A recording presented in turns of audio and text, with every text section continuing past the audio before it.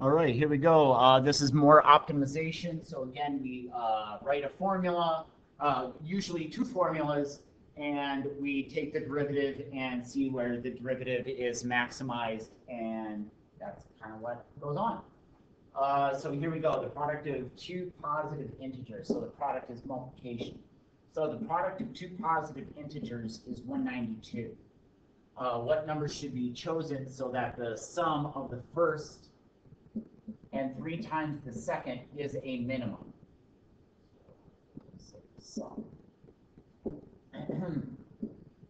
Okay, we'll worry about this in just a moment. Let's go ahead and get rid of one of these letters. So let's just say, I don't know, y is equal to 192 divided by x. All right, so that means s is equal to x plus 3 times 192 divided by x.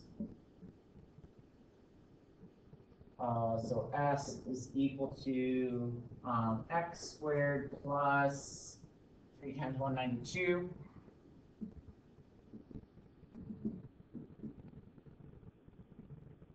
$576 divided by x. So that's that. So we are going to take the derivative of that and find the minimum sum. Find the minimum sum.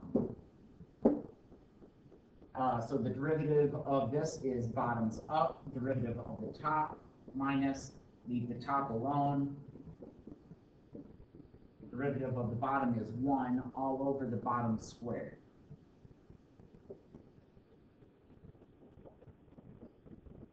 Again, don't forget to distribute this negative all the way through.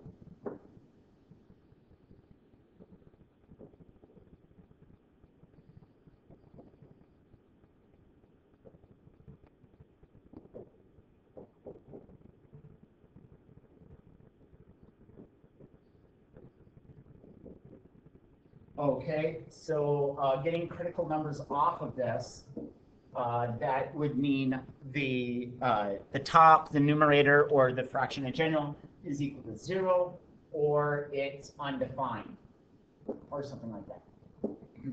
So that means where x is equal to 0, but that really doesn't tell you much. So it's more where is this numerator equal to 0? What would make the entire fraction equal to 0? And so that's the square root of 576. 20 plus or minus 24. Again, minus doesn't really tell you anything because I think these have to be positive numbers. Pretty sure. Yeah, two positive integers. So this is giving us a critical number of 24. So let's see what the sum is at this 24. Hopefully it's minimized. So x is 24. And so what is occurring to the sum at 24, or before and after it? So before it's negative, after it's positive. In essence, what I'm doing is I'm plugging a 0 into my derivative. And so 0 will tell you the low side. So it's negative and then it's positive. And so it's negative and positive. So because it's negative and positive, that is a minimum, decreasing to an increase. That's a minimum, which is exactly what I want it to be. So the x in this case is 24. And then that would imply that y is 8.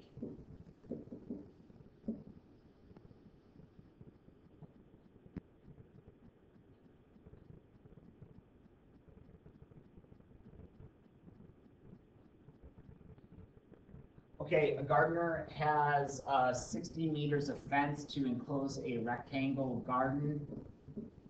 So that would be the perimeter. So that means 2x plus 2y is equal to 60. What are the dimensions of her enclosure to contain the greatest possible area? What is the area? So the area is x times y. Then we'll get to that in just a moment. Let's go ahead and get rid of some of the stuff. so let's go with 2x is equal to 60 minus 2y, thus x is equal to 30 minus y.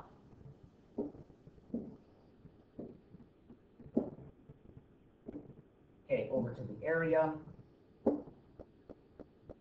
So the area is equal to 30 minus y times y.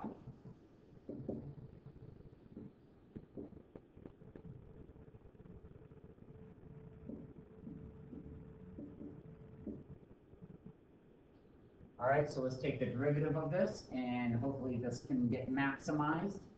So 30 minus 2y, and I want to see where is that equal to 0.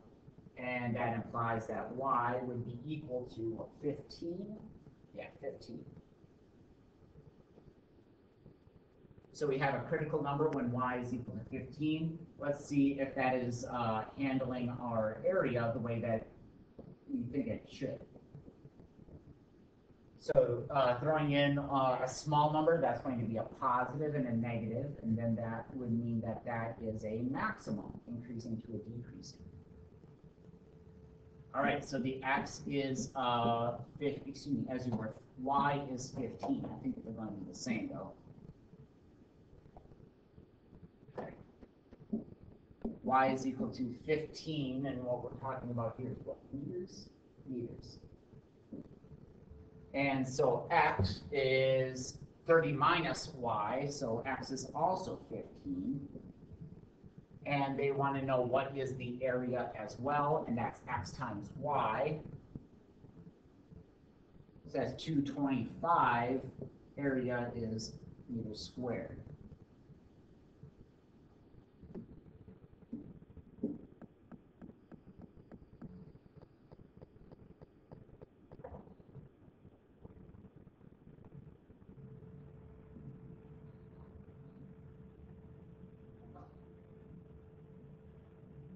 All right, an open box is made from a rectangular material by cutting equal squares from each corner and turning up the sides. Find the dimensions of the box of the maximum volume if the material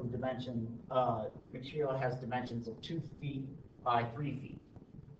All right, so cutting this box kind of into a shape like this, where these are x's. We're folding it right here, and we're turning up the sides, so it makes this open top box. Okay, and so the box, when folded up,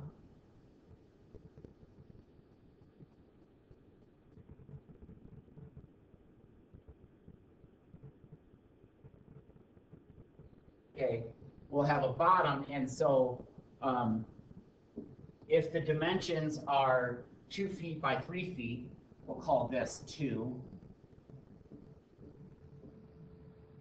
Call that width.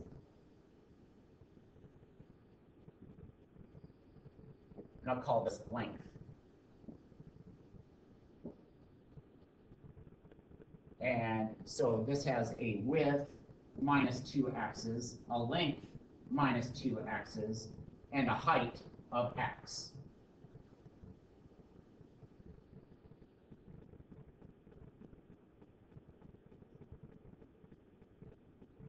Okay, also, it only makes sense that if I take a look at the domain of this, the most x could possibly be is 1.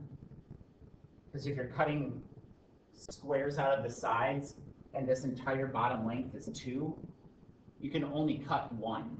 So that puts a restriction on x. X is less than 1 in essence.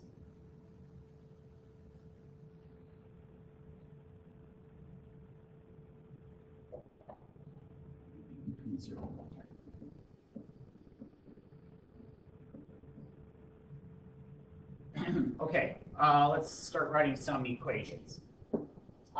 So let's talk about the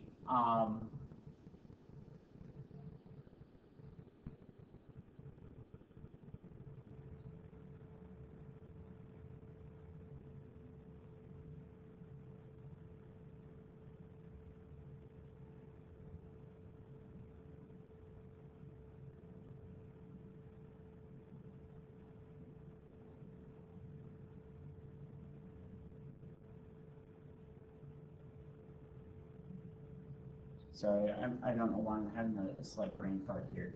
I know I can make the volume.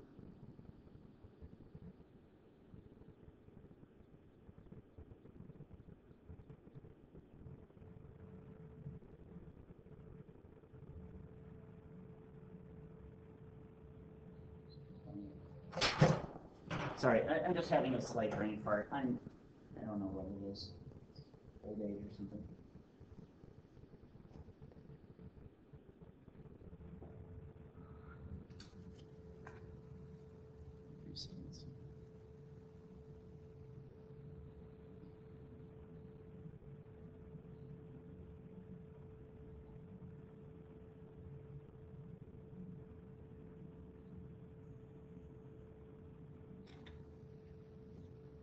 Okay. Oh, I get it. Done.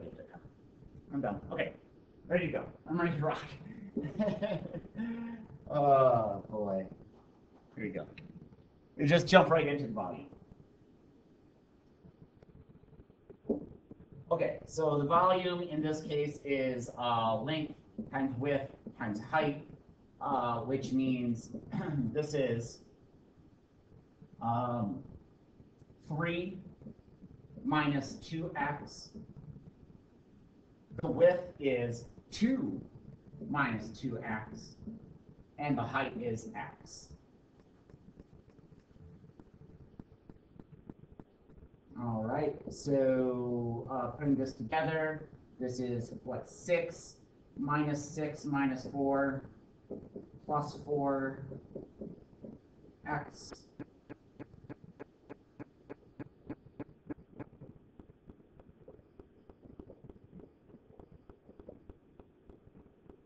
All right, there is our volume.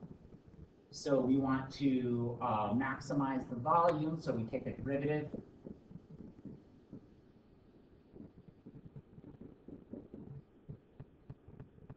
And I don't think this is going to get us to a really nice looking answer. I know I can take a 2 out, and that'll make things a little bit easier. But yeah, 18 doesn't add to -10 very well. So negative b plus minus the square root of b squared minus 4ac all over 2a.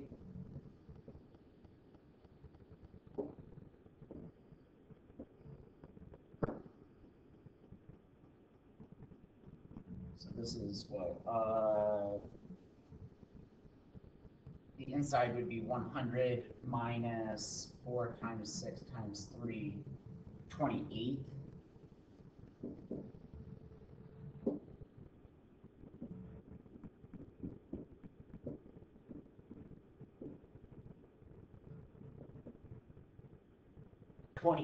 Just doing some old school math here. 28 is a 2, 1, 4, 2, 7. That's as good as it gets.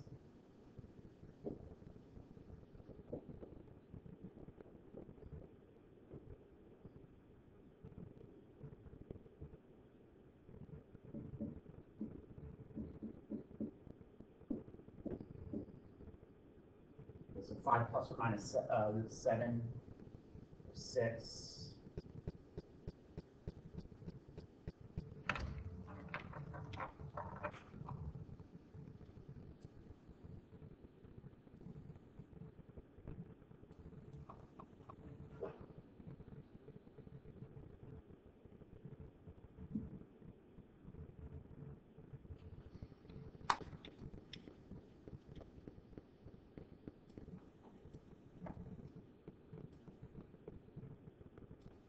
Okay, let's just make sure that this maximizes the volume.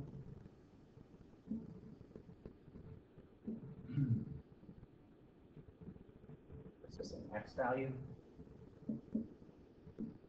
And I don't even really know what this is. So let's go 5 plus root 7 over 6. And that's 5 something. And it can't be that, it can't be 5. Because again, x is restricted between 0 and 1. So let's go 5 minus root 7. 5 by 6. Okay. I think that first answer was actually wrong. Sorry. 5 plus root 7 divided by 6. Okay, it is actually 1, but again, it's still restricted. So yeah, it does have to be minus. So this is the 5 minus root 7 over 6, because again, it's restricted to being at most 1. So this is at approximately 0.3924. Okay, approximately. And so let's test a small number like 0.25.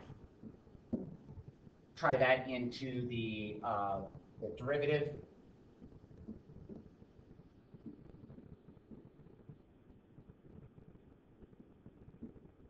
That's a positive.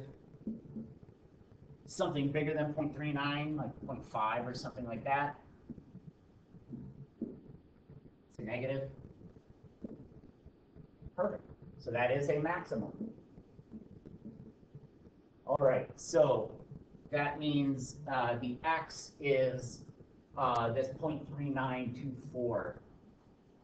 So I'm just going to go with decimals from here. I'm just going to give decimal answers. So find the dimensions of the box and the maximum volume. All right, so the width, the length, excuse me. Let's go with the length. So again, 5 minus root 7 divided by 6.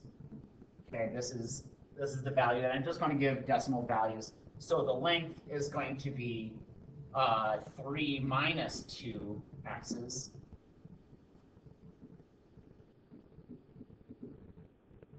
The width is 2 minus 2 x's.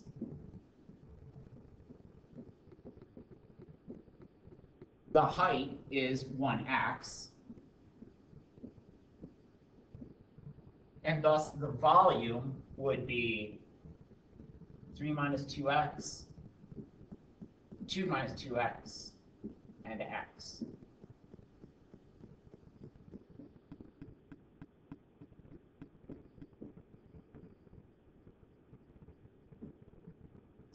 So these are feet.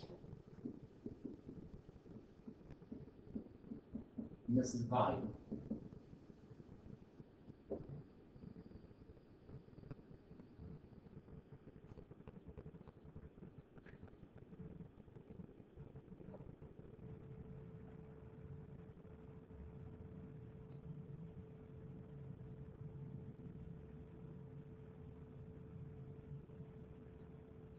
All right, which number between -1 and 1, when subtracted from its cube, gives the greatest difference?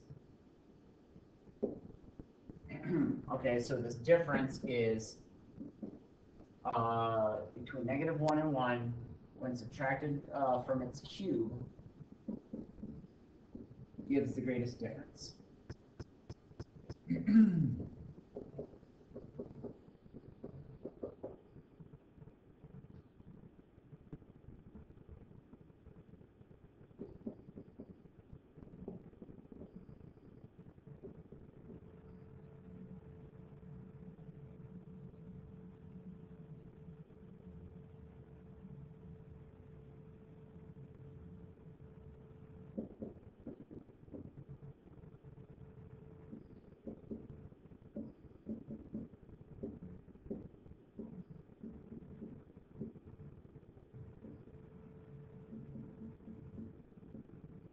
Again, I just kind of want to get a rough idea about what this number actually is. And that's 0.57 something something.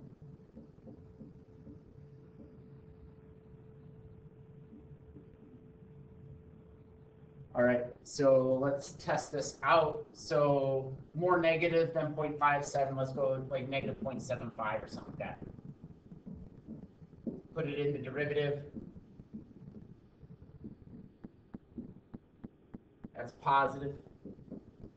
In the middle is a 0, so that's a negative, -1. And then I'm assuming it goes positive again, 0.75. Let's put it in the derivative. That is a positive. I'm sorry. 0. All right, so this is a max, this is a min, and I want to know gives the greatest difference. So the difference wants to be maximized.